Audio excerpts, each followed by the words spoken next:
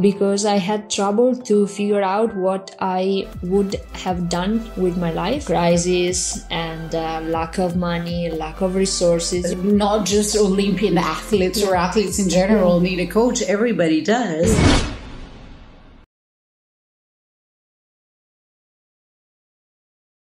So I'm right here, and it's my great pleasure and honor to be with Sara Ballasso. Sara comes from Italy, and she's a life coach. And thank you so very much for coming to my podcast, Good Stories, because they are good stories, actually, with each and every one of you. So this is like a mini series that we're doing, the break series.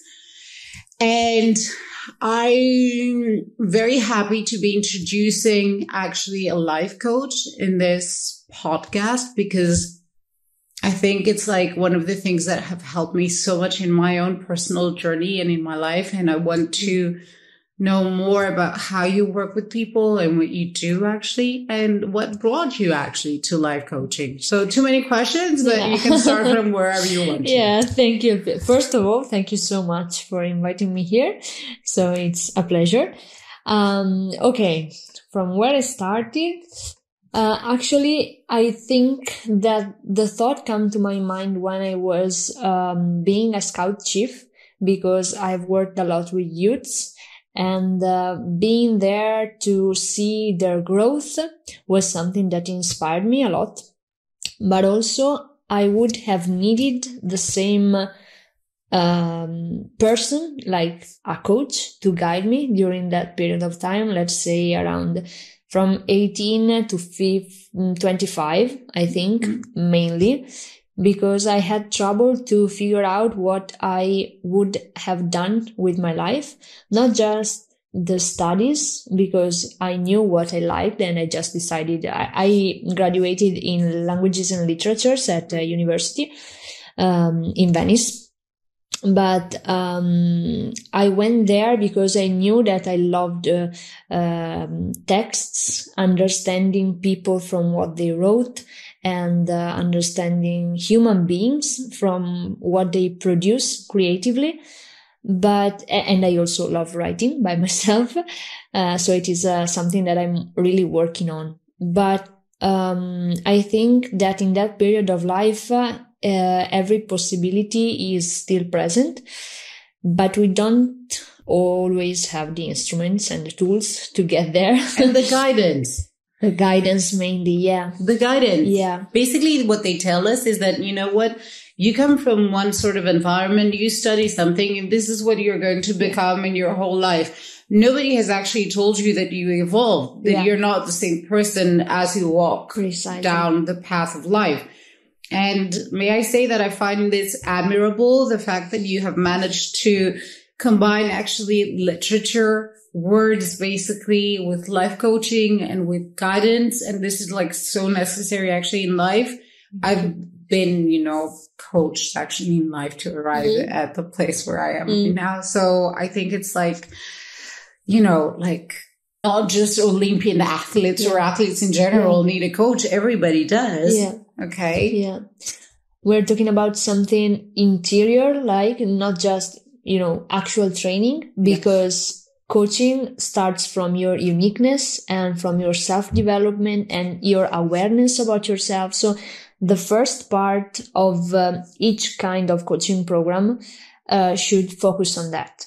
And then you go on by planning goals and how to achieve them by, you prepare your action plan through the guidance, of course, of the coach. So it is for you and not for everyone. I mean, not in the same kind. Yes, because you mold it according to the needs of the person. So you basically start by, let's say, strengthening the core, the inner core of the person. So just explain to me the process that coaching works for people so that, more people can actually relate to it or understand it. Yeah. So we start basically from kind of a brainstorming of what you are, what you like, what makes you feel good. And then we structure, this kind of thinking about your autonomy, your competencies, and your desires and needs, etc. But in particular, I work with the youths and with creative people and with creative young adults in particular, yeah. Because I think that in that niche, there is a great need for guidance, because, art is somehow considered a bit like a job that is not always really a job, or something that is your hobby and that kind of stuff. And in Italy, I feel like a lot of people live with this kind of thinking, but there are people trust me, in every country. Not just in good to know. Yeah. No. I'm just talking about where I have some field of research. Let's just say that, but I can imagine. Yeah. No.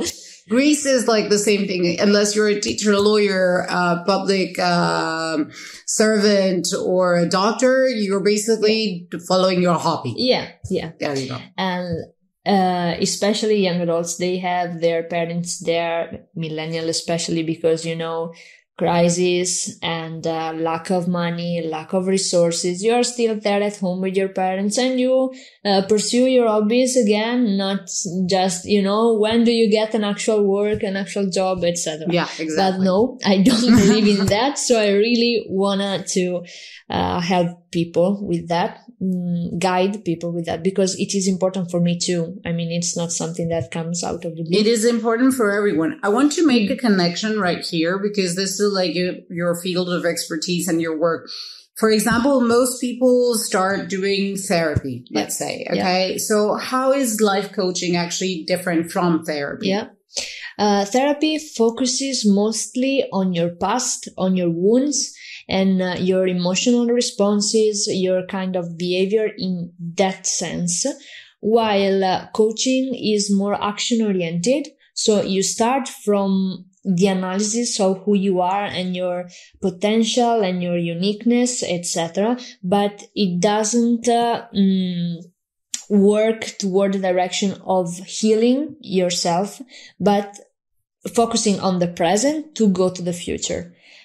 I am, of course, very supportive of therapy. It is very important. I'm one of those people who think that everyone should go to therapy. By all means. Yes.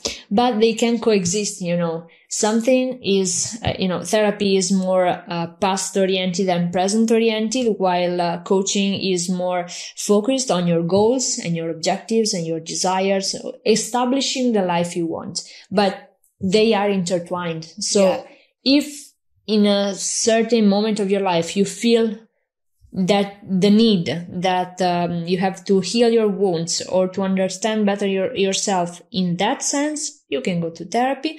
But when you have the desire to, find the resources, create your action plan, have a guidance because everything seems a mess and you don't know where do you want to go or what do you really want, but you just feel that you're unsatisfied with your life, okay, you can go to a coach. I think that you can also have, and correct me if I'm wrong, you can have like a pretty holistic approach. You can have a therapist and you can have a life coach, and you can kind of like detangle things more easily and probably like more quickly also, which is like very, very important. Thank you very, very much. Thank you. Thank you so much for being part of this community, and thank you so much for sharing your skills. And I cannot wait for you actually to put them out there in the whole world, actually in the whole universe, to be able for each and every one of us to reach out, because we really, really, really need you more than you can even imagine. I'm so glad about that. Thank you. Thank you so much. Thank you for being here. Thank you for being part of this and of this adventure. Thanks for listening. New episodes coming out every Wednesday. Subscribe and never miss the good stories.